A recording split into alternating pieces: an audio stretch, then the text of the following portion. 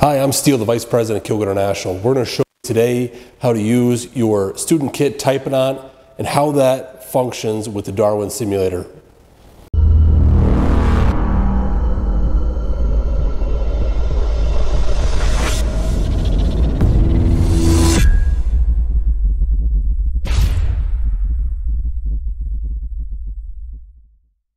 This is your Darwin Sim. And the way it's going to function is on a magnetic system. You have your upper plate and your lower plate. So when I'm engaging the Typodon, you'll see here, these are your Darwin plates. This is your oral cavity cover, which will collect your water and drain out the back. We'll show that here in a little bit. But what I'm trying to do is engage these two pins into these two pins. And pretty soon you'll be able to do it just by muscle memory. But for this portion here, what I always recommend is keep the model occluded when going in for engagement. So when you go ahead and you snap in the model, you'll hear it click. Now I'm locked in. I let the lower jaw fall. We're sitting right there, perfectly engaging the system. And this is where you want to be. Now, when it comes to moving the head, you could of course grab and try to move it, but over time, that mount is going to give out. So what we want to do anytime we move the mannequin head, we want to rotate this lever here up, and you can move it any which way you need to. You know, up, back, side to side. Get in the position that you desire and go ahead and lock it down. And now we're tight in this position. We're locked in. Now, if you find yourself in a situation where this handle is running into the back of the headrest, or it's running up in the ear, and you have trouble, disengaging it to loosen it or tighten it, I would just recommend loosening it a little bit. And this is a pop lever, so you could, pop it, pull it straight up, and then reposition, and you'll hear it lock, and then you can go ahead and readjust. So get in the position you desire, lock it in, and then you kind of move on from there. Now we're going to talk about is the model disengagement portion. So when you are ready to remove this model, don't grab it from the upper arch and just pull it out. You don't even need to pull it from the lower arch and then try to remove it. It's really very simple. All you have to do, there's a little portion here for your fingers to be placed to flip open the top portion of the head, right? This is all magnetic. So flip open the top portion of the head, let it rest. You'll see this ejector pin right here. Simple press right here. You press the model out. Notice how it's staying on the lower magnet. That is intentional. That way the model doesn't fall to the left or the right.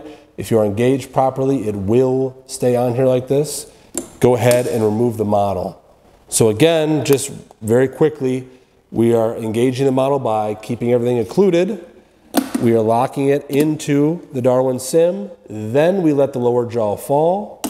Completely locked in. When you're ready for removal, top portion of the head flips open.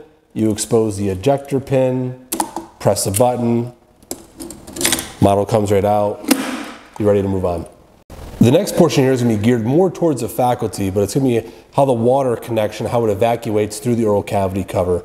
So we have this extension piece back here, and it's up to your discretion if you would like to clip that piece or not. If you clip that piece, then you could easily hook it in to this A-Dec portion here in the back, and that'll actually drain your water. Now, what I do recommend, whether it's through a distributor or through Amazon, you could buy a saliva ejector. It's very inexpensive. You could put that in the back of here and have it kind of flush with the oral cavity cover, and then you could then connect those two pieces back here. It creates an easier workaround with this DP articulator.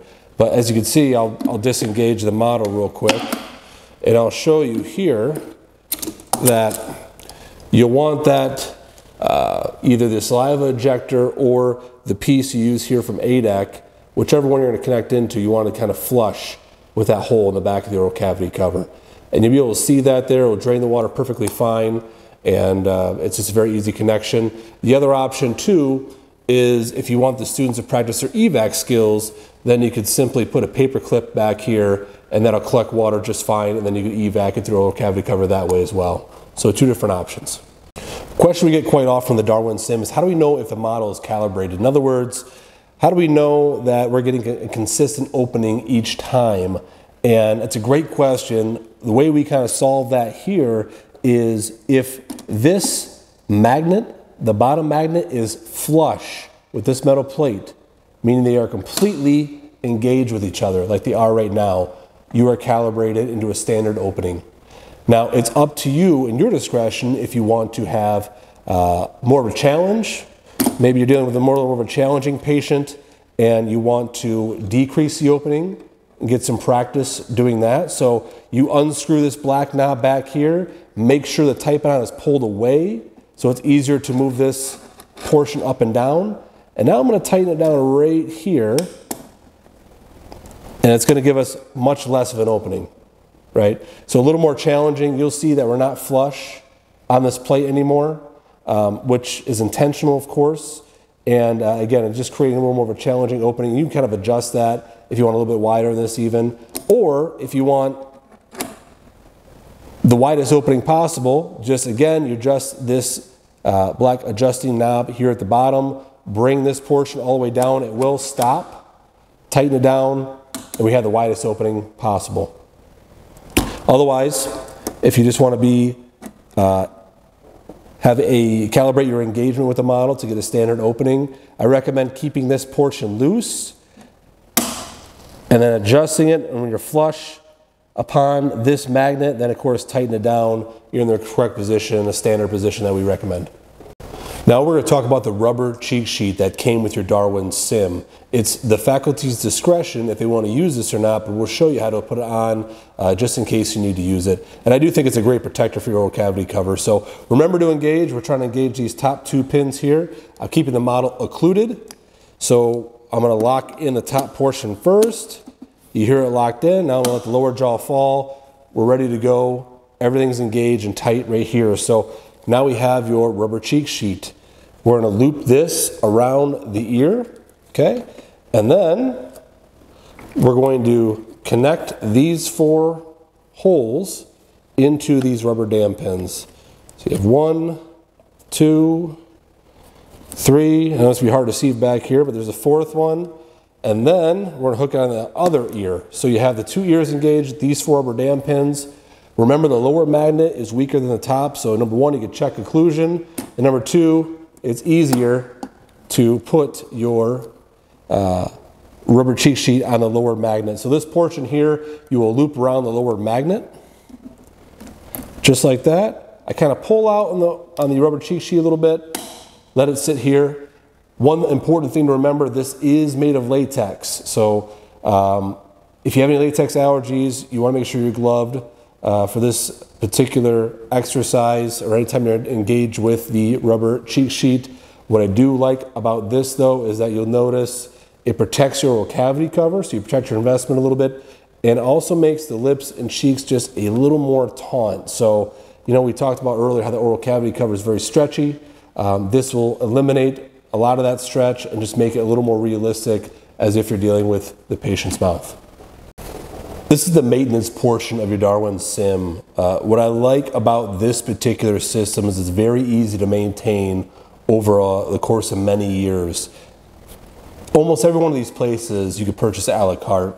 You know, a lot of times it's very simple maintenance as well. So if these screws right here are loose, then you take a Phillips screwdriver, you tighten them down.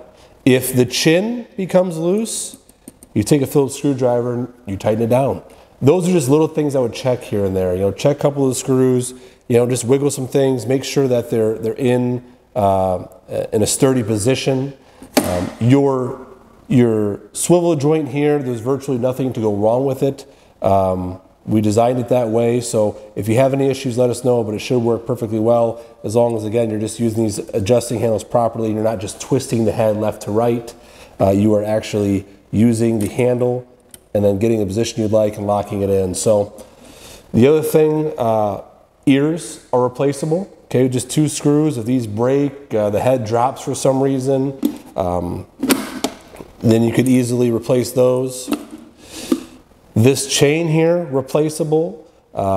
If you choose to not use the engagement tool here, this to unlock your model from the Darwin Sim, what will happen over time is that eventually something will give if you keep pulling the model out, and it's going to be this. So this ejector pin is replaceable. So if anything ever happens, you have take a photo, send it to us, and we'll likely 9 times out of 10 we'll get you a part. But really, the maintenance over the course of the lifetime of this thing is very easy to maintain. The knobs, the screws, all these pieces are replaceable, and really they just need to tighten down with the quarter turn every now and again. So this is your model that you'll have in your student kit. If you have the standard articulator, you'll be able to see it because it'll have springs here. You'll have 4 screws in the back that tighten this down, that tighten the Darwin plates and secure it to the articulator. And some of these features include, of course, the springs, which are stretchable and replaceable. You have the Darwin plates here as well, which will engage your model into the Darwin Sim. The oral cavity cover is a polyethylene material. Okay, this is a wonderful material. It's not going to cause hand fatigue. It's very durable, but I tell you, it's going to react the same way a patient's mouth would. If you nick it with an instrument or a burr, it is going to cut. So just be mindful and treat it like you would a patient. Of course, it's going to collect water the same way.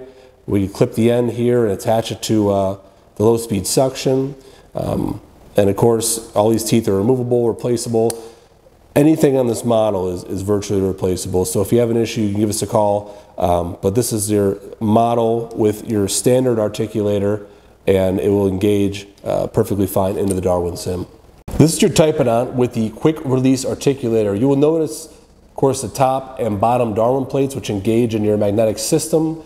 You're going to have the knobs securing those plates on here. Those can be removed, of course, but or tightened back down with just a twist of your fingers.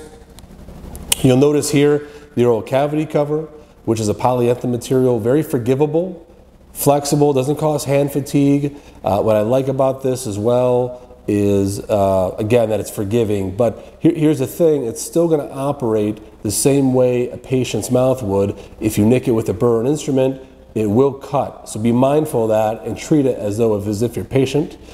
And of course, we have the extension piece in the back here to hook it up to your low-speed suction to collect water.